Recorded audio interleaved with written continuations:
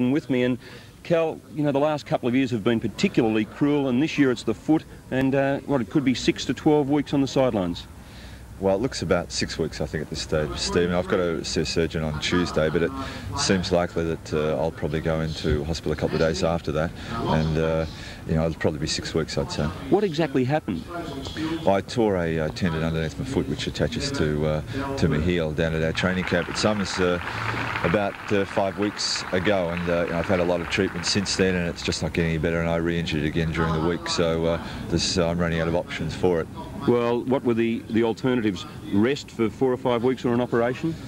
Well, see, I've gone through the procedure of rest and treatment a couple of times now, and last Thursday night was the third time that I've torn it in, you know, 5 6 weeks. So, you know, it appears very likely that I'll have to have surgery on it next week. It's a frustrating life, football, isn't it? It can be at times, but you know, the idea is that I'm just going to have it done and rehabilitate that and try and get back as quickly as possible. What went through the mind when you tore it the other night?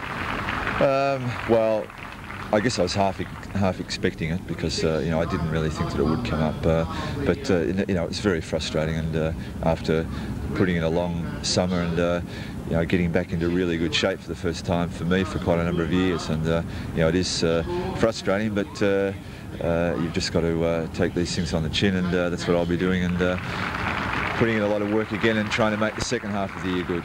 Well, let's hope it's a very quick 6 weeks, and of course the good news is that Brian Wilson, another Brownlow medalist, kicked 7 goals at full forward yesterday, and looks as though he can fill in for you while you're in hospital. Yes, well, he did very well yesterday, so you know, he could be a chance that I'll play in there during the year, and you know, he performs quite well in front of goals, so you know, I think they'll probably leave him there.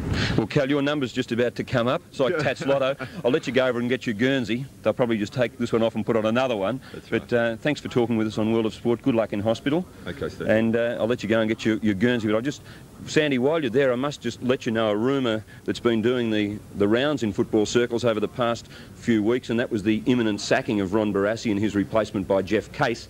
Well, it now appears that Jeff Case and Ron Barassi have had a chat to me today, and there's absolutely no foundation in it, and